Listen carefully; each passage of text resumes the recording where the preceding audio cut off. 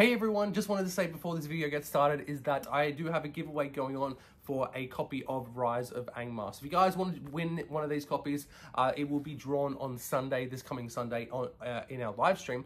If you do want to enter it, all you have to do is like the video, subscribe, and comment down below what you guys are most excited for about Rise of Angmar. If you've already entered, if you've already done this in one of the previous videos, you don't have to enter again. You'll automatically be entered. But yeah, share the video out. Let's get more people joining in on the Middle Earth SBG fun.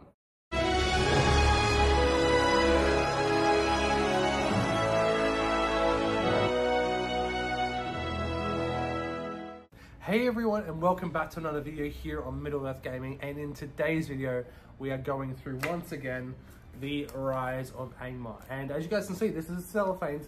This is your copy. This could be your copy. But what we're going to be doing in this video is going to be doing. This is our fourth video now.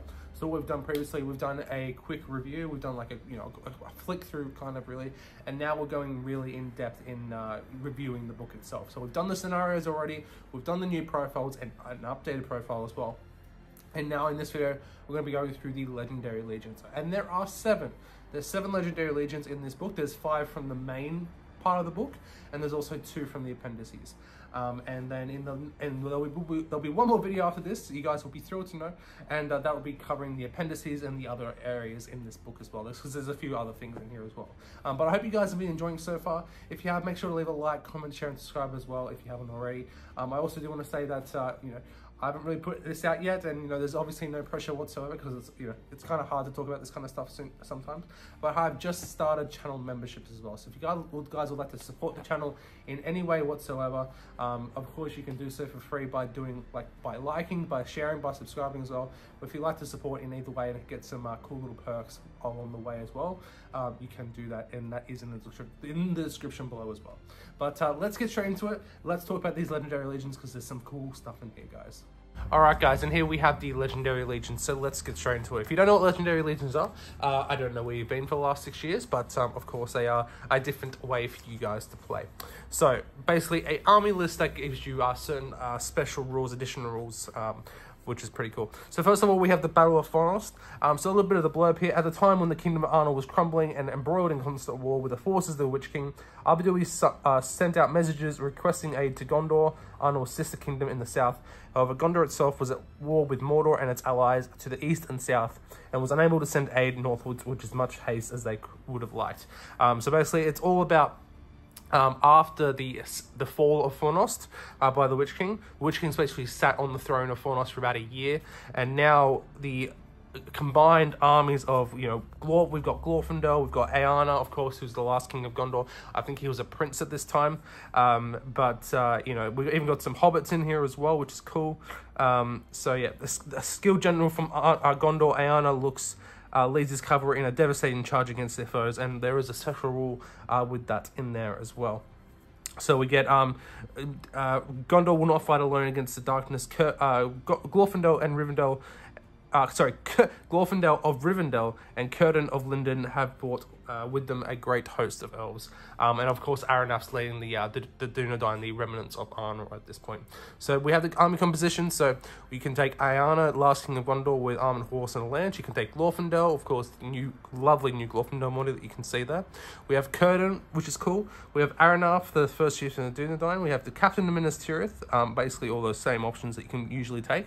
A high elf captain and a ranger of the north. We have a Dunedain, which is cool. And a ranger of Arnor, which is of course the plastic rangers. We have a warrior of Minas Tirith, a knight of Minas Tirith, a high elf warrior, and a hobbit archer. Of course, the hobbits did go, I mean, they never actually arrived, but there's accounts of them never arriving, but there are accounts of them leaving the battle. So maybe they just went there and said hello, but it is very, very cool. So that's what you can take in the army. So obviously, you guys can see a very big mixture. I don't think there has there been a army list or like a Legendary Legion so far where you could take high elves with men and things like that. I don't think there has been. It's kind of cool. So I think this is going to be a very well-rounded list. Obviously, there's not too many special rules, but the special rules that we do have are pretty cool. But first of all, we have some additional rules. So we have a Battle of Fornos force must include Ayanna, Last King of Gondor, and Glorfindel. So obviously, that's a lot of points in itself. So, you know, if you just take Ayanna and Glorfindel without anything, they're 245 points by themselves. If you take Armored Horse and a Lance, that's another 20 points, so it's 265. And if you have Armor of Gondolin and Askloft, you know, that's almost 300 points if you want to take them with their gear. So it's obviously going to be for larger points values. I would say at least 700 points, if not more. But of course, you'd want some you'd want some captains for that heroic march, and you'd want some normal warriors in there. And with these special rules, you'd want to take some certain types of units as well. So first of all, only Gondor heroes may lead Gondor warriors, and only Elf heroes may lead Elf warriors. That makes sense. Obviously, that's happened in on quite a few legions recently, especially in the Battle of Dale Legion. Of course, only dwarves could lead dwarves, and Men of Dale could lead Men of Dale. Hobbit archers may only be included in warbands led by a Ranger of the North or Dunedain, in which case Ranger of the North or Dunedain will be treated as a minor hero, which means they can lead 6.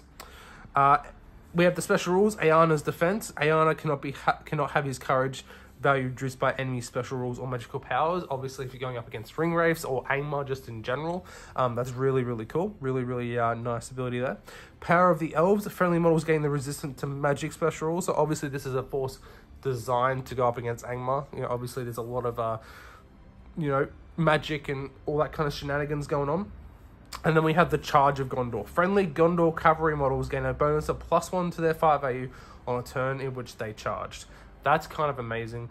Bonus +1 to their 5 AU. So you basically, is it Gondor? I'm guessing they're normal 5 AU 4, so they probably go up to 5 AU 5, or 3 up to 4, or 4 up to 5. Absolutely incredible. I think they're going to be a lot of fun. I would have liked to see them maybe have an extra strength, maybe as well. Maybe like how the Rohan gets it. But either way, that's going to be very cool. So obviously, if you're going to take this legion, you need to take some knights just to at least get some benefits from that rule. Designed as the Legendary Legion represents the forces that fought to liberate Fornos from the clutches of the Witch King. It contains both men and elves led by Ayanna and Glorfindel respectively, who must both be included in this force. The cavalry Ayanna leads pack a serious punch, gaining +1 to the 5 AU on the charge, allowing them to smash through shield walls that little bit easier. The Ayanna's Defiant special rule prevents the King of Gondor from having his courage reduced, which is the perfect for ensuring he sticks around for as long as possible in a fight. So there you go. A very cool legion. Like I said, a very well-rounded Legendary Legion. I think that's why there's not too many special rules, but there are, you know, nice special rules in there. But you know, sometimes you get a lot of, you know, different special rules, like certain upgrades or stuff like that. But you know, having really not too many special rules, I think counteracts how well diverse there are. Of course, elves are really good. Elven shooting. You've even got hobbits in there, and then you've got the defense of the Minas Tirith guys with their shield wall. Obviously helps quite a lot in there. And of course, you know, you've got the heaps of heroes, the Rangers of the North. Really, really good, well-rounded list. I think that could play really well. Next up, we have the Army of Arnor. So this is obviously, well, it's the Arvedui one. So it's when Arthur Dane was really in its height, which is cool. So we have Arvedui, Last King of Arnor, with Aranath, that's cool as well. Malbeth, Argadir, Captain of Arnor, Ranger of the North, Dunedain, Warrior of Arnor, Knight of Arnor, and Rangers of Arnor. And the additional rules, it says an Army of Arnor must always include Arvedui, who is always the army's leader. So you have to take Arvedui, which is interesting. So this is like the Royal Army of Arnor.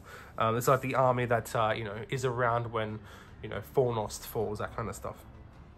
Rangers of the North and Dunedain in this force gain the Arnor keyword. That's really good. You know, it definitely helps with a few things. I think that also means that they're going to get the courage buff within Arvedui, which is nice. Protect the King. Friendly Arnor warriors automatically pass courage tests within 6 inches of Arvedui, Last King of Gondor. Last King of Arnor, sorry. So obviously that's going to help them with that. So your Rangers in the North and Dunedain will also get will automatically pass courage tests within 6 inches of Arvedui. I think if you're going to take Arnor, you may as well just take the Legion at this point, just because like that's pretty amazing. I think that's also a special rule anyway, just for the army of Arnor in general, just like the, I think that, isn't that the original Arnor? Actually, what am I saying? We could just check back here. It's right back here. Friendly arm automatically, yeah. So it's exactly the same as the army bonus. So that's really nice that that's still in there. I thought that was the case. Power of the Seer. This is what everyone's going on about. The visions that come to Malbeth will often focus around those of great importance to Arnor, and Malbeth can use these to warn them of immediate peril. Friendly Arnor hero models receive a bonus of +1 when rolling for Malbeth's Gift of Foresight special rule. So basically, it's going from is that a 5+ to a 4+? I don't have the book with me. Is it normally a 4+ for normally a 5+ for Malbeth's Gift of Foresight? That's kind of amazing.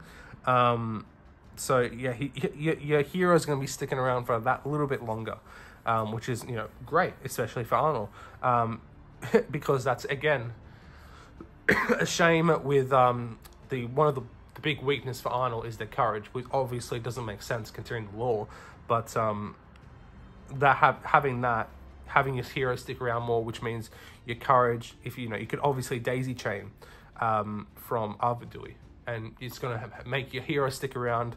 It's going to make Arvidui stick around a lot longer as well, which is really nice. So your army's going to stick around for a lot longer. So that's really cool. And again, with the friendly Arnor heroes, which means that Rangers of the North and Dunedain will get them as well, which is really, really cool. And the last one, we have Foresight of the Elder, which I don't remember who actually has this. Is it Elrond who has it, or someone else? I'm not too sure. Before the game begins, I don't think it is Arnor, Elrond. I think it's someone else. Definitely someone else has this special rule. I don't remember who has it though. Before the game begins, roll d6 and make a note of it. These are Malbeth's Foresight points for the battle. During the priority phase, after the dice has been rolled, so long as he is alive and on the battlefield, Malbeth may choose to expend these Foresight points to alter the controlling player's dice roll. For each Foresight point expended, Malbeth may alter the dice score by either a -1 or a +1 to a minimum of 1 and a maximum of 6. So if you roll d6 and you get a 6, you can use 6 points, obviously. So it basically means you can try and alter fate. So if you really want priority that turn, you can do that. You can make, if he gets a 6 and you get a 4, you can, bump yours up, or, bump his down to 5 and bump yours up to 6. Or, if there might be points where you don't want priority, so you bump theirs up and you bump yours down. There's definitely some certain situations that could definitely be handy, for sure. So that's very cool. Very, very cool. It says here the other key model is Malbeth the Seer. Not only does he allow friendly Arnor hero models nearby to ignore any wounds suffered on a 4+. Yeah, so originally it was a 5+, it now is a 4+, which is amazing, making them incredibly survivable. But he also brings a number of Foresight points that can be used at either a priority roll to push the odds in your favor. The odds are ever in your favor. So yeah, Arnor hero is basically ignoring wounds on a 4+. That's basically a fate roll. Obviously within range of Malbeth, but that's still kind of amazing. The Army of Arnor represents the final defense of the kingdom against the overwhelming forces of Angmar. Arvidui is crucial to the force, being its leader, but it's also allowing friendly Arnor models within 6 inches of him to automatically pass courage tests, ensuring they fight to the last while he remains alive. So, a very cool list. I think if you're going to take Arnor, you're crazy not to take this list, in my opinion. I think this could be a very strong list, in my opinion, but we'll have to wait and see. Next up, we have Host of the Witch King. Quite a lot of stuff in here. Obviously, the army of... it's basically everything. Well, not quite everything. There's no Khan Doom stuff in here, but I think it's pretty much everything else, except a few things. So we have the Witch King. He can take an armored horse, a normal horse, I should say, or a Morgul blade. He can't take a fell beast, which is great. Also have the Tainted and the Dwemer Lake in here. The Shadow of Rudar, Nazthak, a Shade, the Barrow-wight, or a Barrow-wight, because they're not named. Angmar Orc Captains, Angmar Orc Shamans, Angmar Orc Warriors, Angmar Warg Riders, and Dead Marsh Spectres. So no Hill Trolls, no Cave Trolls. Obviously, Cave Trolls aren't in Angmar anymore. So no Hill Trolls, no werewolves, which is interesting, because obviously they're in their own thing. And no Birdo. which is interesting because they're in their own legion. I don't know why they're not in here, because like, you know, it seems like they do, you know, in the scenarios, definitely does seem like they are part of the Witch King's list. But maybe because they're in their own legendary legion that they're not a part of this one. I'm not too sure. But you know, it is what it is. So yeah, basically everything from Angmar except for hill trolls, Birder, and werewolves, I believe. So additional rules: host of the Witch King force must always include the Witch King of Angmar, who is always the army's leader. Makes sense. It's the host of the Witch King, and the Witch King counts as a hero of legend in this legendary legion. So he goes up from, Valor up to legend. So from 15 models he can lead to 18, which is cool. Special rules: if that fell kingdom shall rise again, Rivendell, Lorien, the Shire, even Gondor itself shall fall. Friendly Angmar Orc models within 6 inches of friendly spirit heroes gain the Terror special rule, which again is exactly the same as, I believe, it would make sense. I think it is the same one as the army bonus for this one. No, it's different. So in the army bonus, it's only 3 inches. In the Legion, it's 6 inches. So obviously, that makes it a bit better. That's a nice change. That's cool. Dark Sorceries. Friendly Ring Wraith models may reroll a single D6 when making a casting or resist test. That's kind of crazy. I mean, you only have the 3. But that's very, very cool in anyway. The Witch King's a great wizard to use. Lord of the Nazgul. The Witch King increases its attack characteristics to 3, which is incredible. Additionally, the Witch King only uses a point of will for having been in a fight, and if he loses the fight during the fight phase, if he doesn't win the duel roll to see which side makes strikes. So if he keeps winning the fights, he's not going to lose will from fights. So you can use that on magic. So yeah, maybe you just have the Witch King go, you know, have him up at 20 will, 3 might, 3 fate, with 3 attacks. Like, he's going to be intense. And, you know, if he... have him with other things, like have him with, you know, a Shade or a Barrowite near him, just in case, you know, you can paralyze them. Paralyze them so they can't make strikes, you know, even if he does lose. But if he doesn't lose, he's not going to be losing that will. So you can use that just for magic. And, you know, you can obviously do quite a few things with that.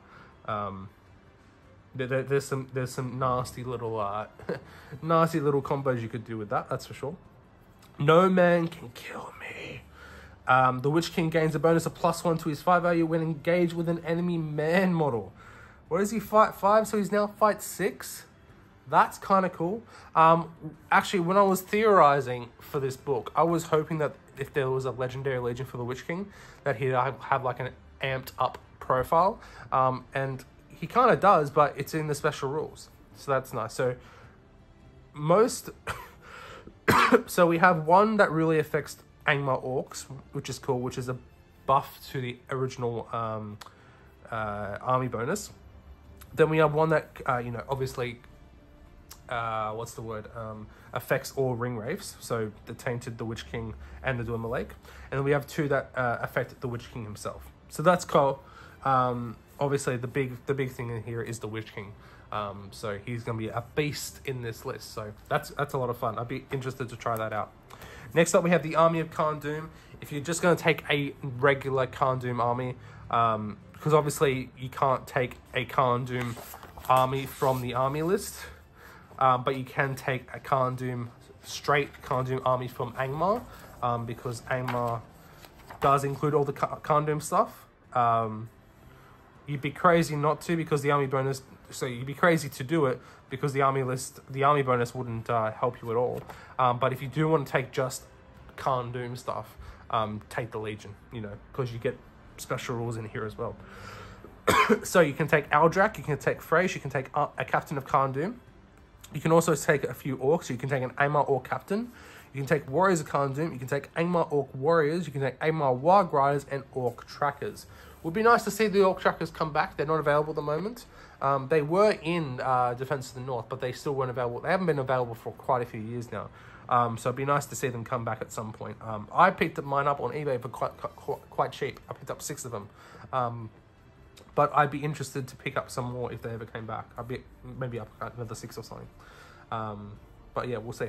Additional rules: an army of Khand Dûm must always include Aldrak. Makes sense. He is the war leader of Khana Dûm.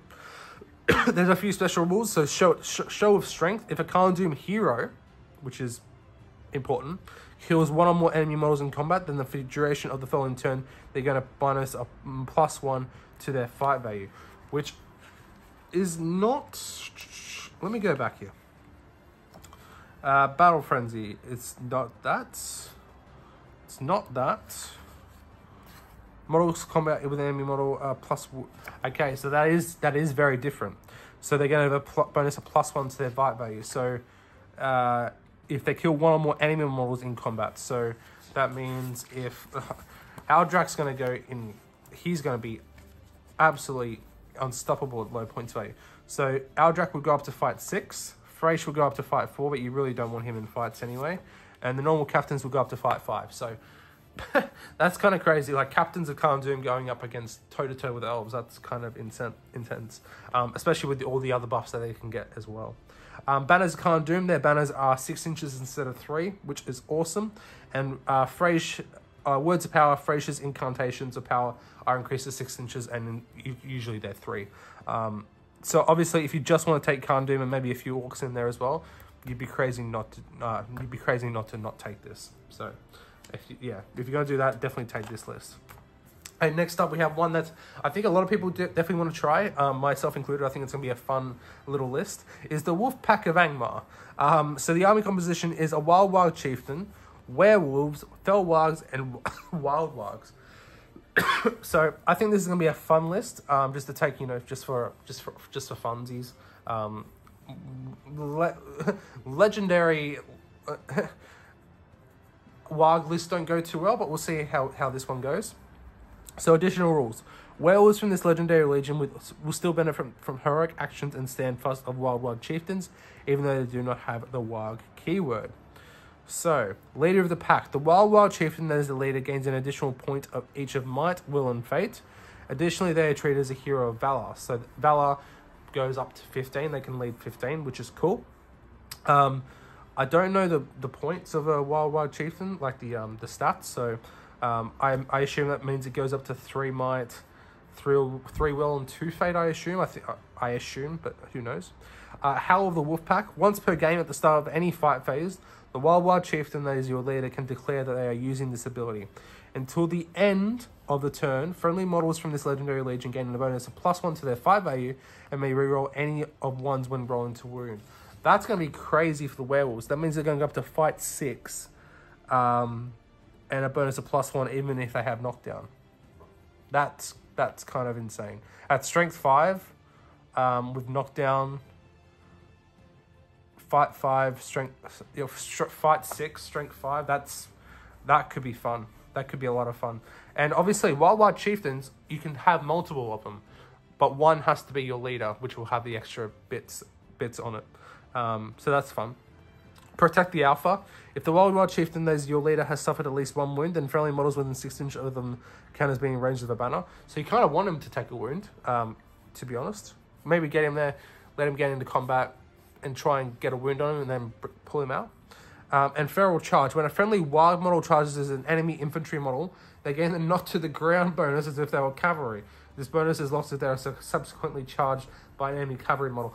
That's very, very cool, because that's the werewolf. That's the werewolf one, which I think obviously works a lot better for werewolves. But for wargs to finally have something like that they can do something like that, they can finally push through. This is my first time reading this. If you don't know, guys, so I'm kind of learning and reacting, as we go. So yeah, I reckon this could be a lot of fun. At lower points values, obviously, you don't want to go too high, so maybe like at 500 points max, because that's what you probably take 2 or 3 Warg chieftains, a couple of werewolves, Fell Wargs, and Wild Wargs. I don't know. Would you want to take Wild Wargs over Fell Wargs?